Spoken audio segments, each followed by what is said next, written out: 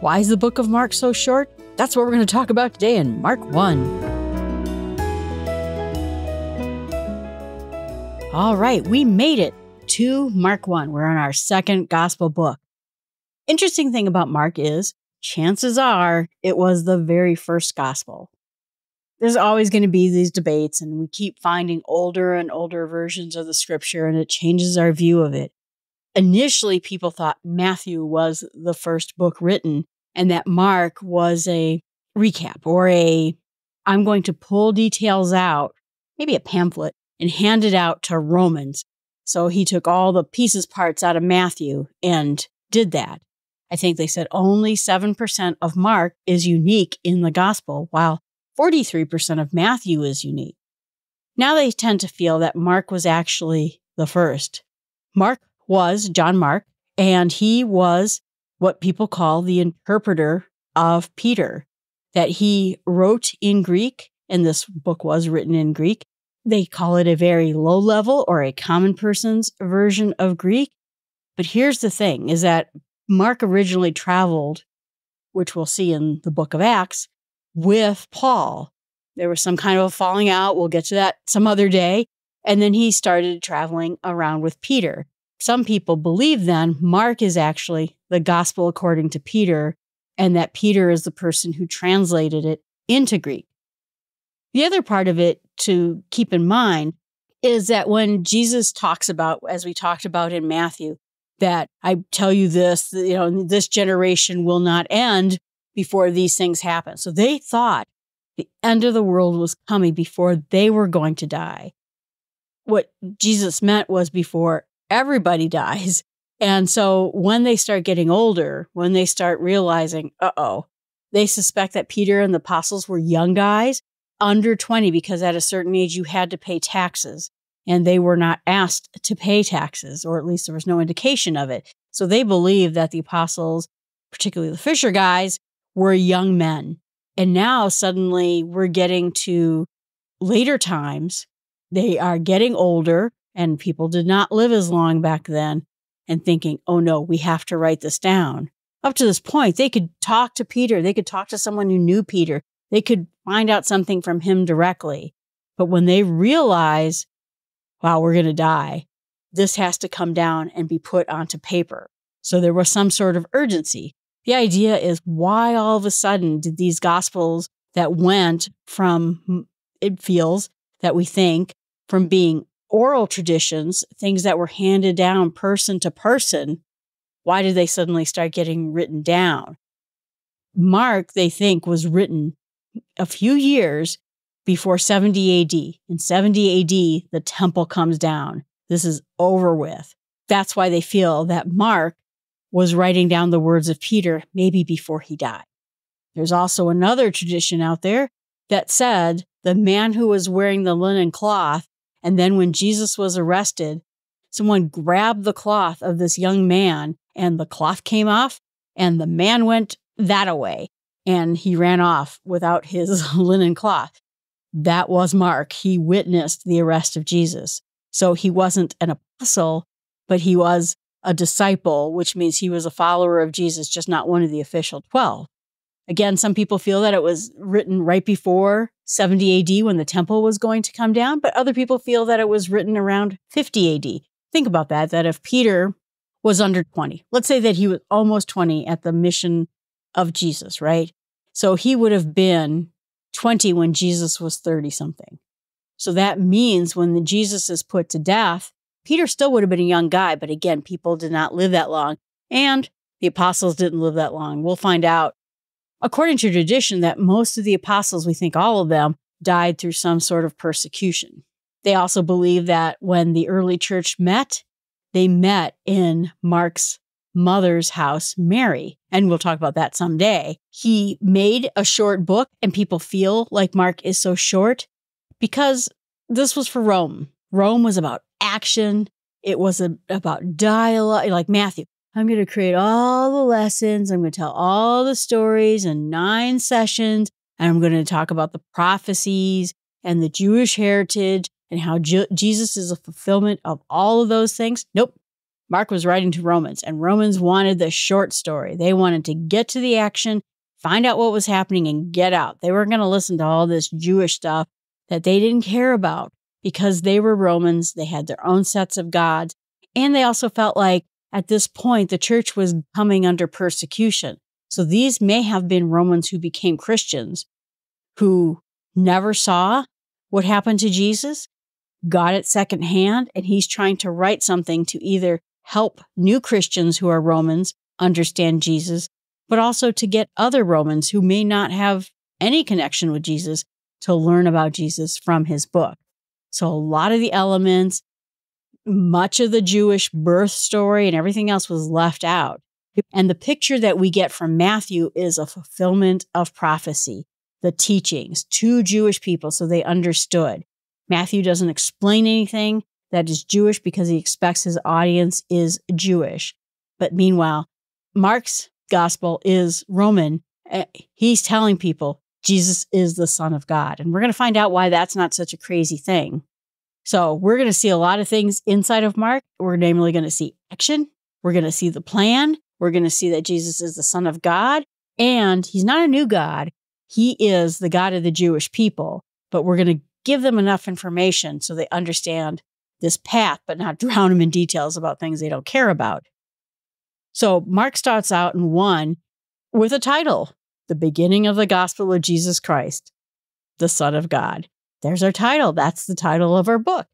And then he immediately quotes Isaiah the prophet, who says that the messenger is going to come before, preparing the way in the wilderness.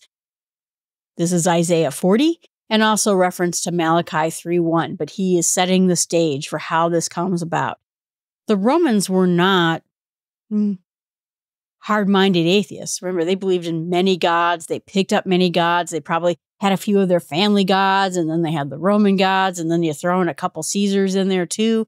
So they believed in the supernatural and in the concept of God and the Son of God. So this would show them that this was all meant to happen, and they would understand that. So we first discuss in Mark then that John appeared and is baptizing people. Again, John is the cousin of Jesus from Mary's cousin, Elizabeth. Goes in the wilderness, he baptizes people, tells them to repent, which means just turn back, go back the other way. And people from the entire countryside and other countries were coming to confess their sins and be baptized. Says that he was, again, wearing the camel's hair. He ate locust and wild honey, which is either probably bugs or bean locust and wild honey. And he says that someone else is coming and they're going to be more worthy than I am. And when I'm baptizing you in water, he's going to baptize you with the Holy Spirit. So first of all, the thing that we understand about all of this is that when Rome came about, they understand what it means to have a Messiah. In fact, they even knew the word gospel. They understood the good news because every time a Roman emperor was named, they would say that this was gospel. This was joyful tidings, good news, because Caesar Augustus was having a birthday or he was brought to the throne. This is a known concept. And Christianity is stealing this concept and saying, no, here's the real good news. This is the real Son of God coming now. Jesus comes and is baptized. See, we missed the whole Jesus birth story. We missed everything. Quickly, there's John. He's baptizing people. Here comes Jesus. Jesus says, yo, you have to baptize me. The heavens were torn open. The Spirit descended on him like a dove, not in as a dove or in the image of a dove. And God said, you are my beloved Son with whom I'm well pleased. Only Jesus saw it at this point, but boom, all happens. Then it just says Jesus was tempted. He was out in the wilderness. There was a bunch of animals out there. He was tempted by Satan and the angels ministered to him. That's it. That's the story. Because Mark keeps it short, we'll keep it short. But you can tell he's telling the actions. I wanted to point out one other thing that's really interesting about this is you see where the word immediately is used. The Spirit immediately drove him out into the wilderness. Everything is action Jackson. We're going to have things happen very quickly, and we're going to point it out. Everything is quick. Mark is taking things out of order a bit because he's trying to put together this cohesive piece of action that the Roman mind would understand. And that's why you always find out when you talk to people, well, what's your favorite gospel? Some people like me, I grew up Jewish. I love Matthew. I love the whole tying everything together. People love Luke because it's such a warm and amazing story.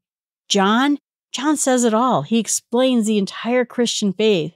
But people like Mark because it's full of action. And so we're going to see that as we go. They said that this word immediately is called euthus, E-U-T-H-U-S, and it is used 41 times in the Gospel of Mark. Remember, action, immediately, right now. It's all going to happen quickly. Now, again, when we come up with stories that we talked about in Matthew, I'm not going to talk about them in depth all over again. I will try very hard to get references put in the show notes to bring you back to the chapters that talk about the parable in full so that you can listen if you haven't listened to before. But we're not going to recap everything as it stood. We're going to talk about differences, changes, why this point was made as compared to the whole story, or whenever there's a new parable that we haven't heard of before. But think about the Romans. They're going to love decision and action. And it goes right into it and says, Jesus begins his ministry. Right after John was arrested. Boy, that came late in Matthew. Jesus comes into Galilee, proclaims the gospel, the good tidings, the good news, and says, the time is fulfilled, the kingdom is at hand. Repent, turn around, and believe in the good news. This would have meant something again to the Romans. They knew the word good news, and they saw this was happening now. So Jesus was walking around Galilee. He sees Simon and Andrew, calls them, follow me. They called, and they came. Then he saw James and John, the son of Zebedee. He called them too, and they immediately, there's that word again, came. So we are building our team together. No dilly-dallying with any sorts of situations that are there. Someone brought up the point that there are two Greek words for time. One is chronos, and that means chronological time, like a clock. But kairos means an opportunity. The moment has arrived. And this is the word that Jesus is using. He is not saying, oh, check your clock. The calendar says this is the time. Right now, he's saying, right now, here's your chance to be with Jesus. Take it up. Then Jesus starts healing people, because of course he is. He's a man of action. Went into Capernaum and immediately on the Sabbath entered the synagogues and started teaching. And he had authority, not as the scribes, but immediately, again, there was a synagogue, and immediately there was in the synagogue a man with unclean spirit, and he cried out. First of all, just notice that first of all, he's doing it on Sabbath. We have a couple immediatelys in here because, again, Jesus is the man of action. But the thing that Mark points out here is that he had authority. A lot of times, the rabbis were a bit like lawyers, biblical lawyers. Well, according to Bob, in chapter 3, verse 4 of this text, that was in the Midrash, this is what's supposed to happen. They refer, everything's a referral or a footnote. Instead, Jesus is like, I'm saying it, it is happening. Or what was in The King and I? So it is written, so it is done. Action. So Jesus sees the man who has a spirit, and the demon recognizes him, and he says, be silent and come out of him. We're going to demand him out of there. And the unclean spirit comes out of him. And everyone was amazed, saying, what is this? A new teaching with a man of authority? So again, Romans would have really liked that. And this isn't a lie. This isn't propaganda. This is basically taking the parts of the story that Romans would have appreciated the most and cutting out the details that would have bored them silly. And it says in verse 28 of chapter 1, and at once, see that time frame again, his fame spread everywhere throughout the surrounding regions of Galilee. The word got out. So Jesus heals many people and goes to Simon Peter's house, and his mom is sick.